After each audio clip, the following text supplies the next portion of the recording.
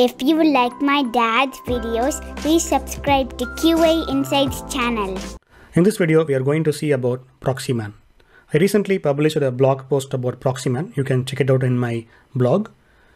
Proxyman is a web debugging proxy tool for mainly Apple ecosystem. But recently they released a beta version for Windows operating system. So in this video, we're going to deep dive into how you can leverage Proxyman for your performance testing purpose. The audience for Proxyman is developers, security engineers, and performance engineers, so that we can trace the network calls between the client and the server to understand what's going on. I've been using Fiddler Everywhere or Fiddler Classic, and also I have used Wireshark in the past, and also MITM. So those are the tools I frequently use to understand what's going on between the client and the server. I've been waiting for the Proxyman for Windows operating system. Recently, I got the premium version of Proxyman. So this video is not sponsored. I purchased it and then I'm going to share my views about the Proxyman.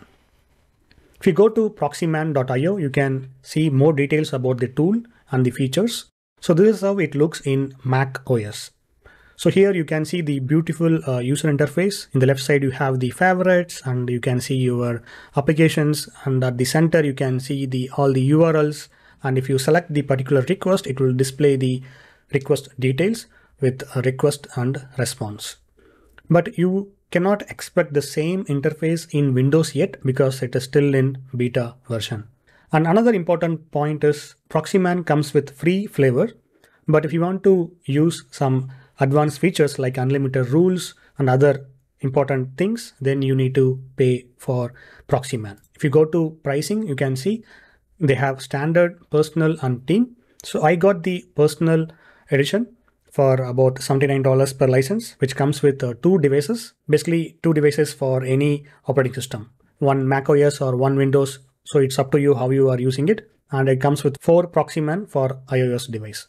And it unlocks all premium features. And if you scroll down, you can see the premium version. Basically, it comes with 1 year of updates. And you can also see other details about the Proxyman. So now let us go to the Proxyman. And this is how the UI looks when you download and install in Windows operating system. And if you just go to your register license, as you see here, my updates available until September 1st, 2023. And here you can renew it or you can extend the seats for Proxyman. Once you download and install the Proxyman, the very first thing you have to do is just go to Proxyman and go to preferences. And here you can choose your content layout, whether you want vertical or horizontal, and the proxy port. And by default, it listens to port proxy 9090. But if you want to override, you can check it out in your Windows settings so that you can change your proxy port and other details. And next step is to install the Proxyman certificate authority. Without installing this, you cannot intercept the traffic, mainly the HTTPS traffic. So you need to install it. So just click on generate new. So this will install the Proxyman CA. So once it is installed, just go to privacy. And if you don't want to share your analytics with Proxyman, uncheck this option. And if you don't want to share the crash report, again, you can uncheck this option. Now let me close this and let us install the certificate. So once you click on that install certificate, you will get this prompt. Just click on install and trust. Basically, you need the admin privileges. Otherwise, you cannot install it.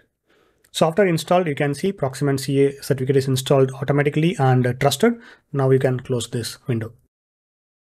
So to start capturing the client and the server traffic, you can just click on the play button here. So this will listen to the port 9090 by default, as you see here. Now let us go back to the browser and let us navigate to say example.com. And if you go back to the Proxyman, you can see the network calls. So basically, since I have installed all the Chrome extensions, so that is why it is capturing all the details here. Here you can see the example.com request. And if you want to see the response of the HTTPS traffic, so you need to proxy it. So you have to enable the domain.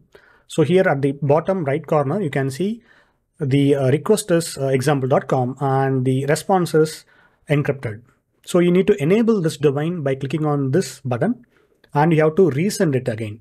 So now if you go back to the browser and hit refresh, And if you go back to the Proxyman, here you can see the raw body and other information. So this is how you proxy your SSL traffic so that you can view it in the Proxyman.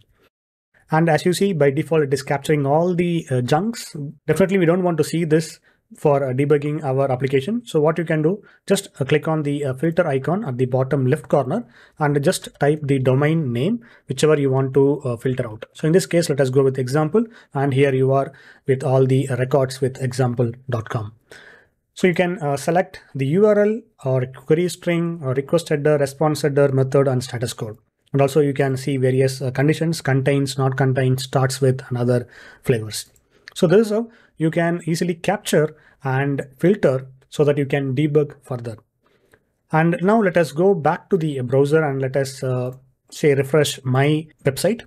And let us go back to the Proxyman and let us filter out the QA insights. And here you can see I have to again enable this domain, otherwise the traffic will not be captured. Now let me hit refresh. And here you can see the qainsights.com. And if you go to body or raw information, you can see 304 not modified. Now let us hit refresh again. And it's kind of a buggy here. So you need to see it is getting only 304. So we need to get a 200 actually. So let me just hit refresh a couple of times. And now we got some 200 here for the other URLs. And if you just select and go to the raw, as you see, it is gibberish. So basically it is not completely all the features are available yet in Windows, but eventually I hope all the features from Mac will be ported to Windows as well. And also in Mac, they have a beautiful beautify the JSON structure and other formats, but it is not available for Windows yet. Another thing I want to show you is if you go to the tools menu and go to Ssl Processing List, here you can enable or disable the domains you want to see. So right now I have enabled for JPEG Store, recres.in, example.com and qainsights.com. But if you want to remove anything, you can just select and click on the minus button here. It will remove from the Ssl Processing List. If you want to enable, you have to enable it again to see the traffic between the client and the server. And if you want to export your response, you can just right click and go to export and select the response body. So this will export as, I guess, HTML here, as you see. So this is how you can export your response for the particular request. And here again, there is no way you can enable or disable these columns. So suppose I don't want to see the method or code, you cannot uncheck or you cannot remove it. And again, these button, it's not functional yet. I don't know why. It might be a defect or it might be still in early stages. And if you want to clear, you can just clear it. So this is how you can make use of Proxyman to debug your traffic between the client and the server.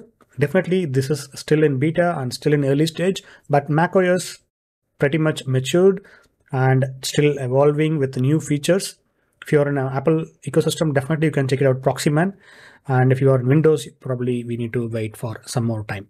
Another important point I would like to highlight is the pricing with respect to Fiddler Everywhere. So here you can see the pricing is about $10 per user per year, which comes around $120 per user. And if you want to switch it to monthly, you need to pay more.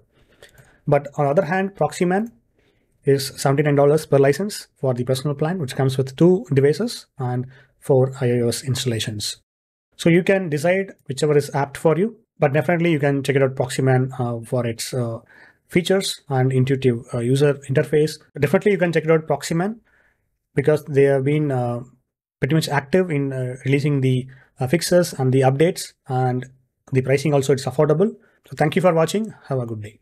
If you like my dad's videos, please subscribe to QA Insights channel.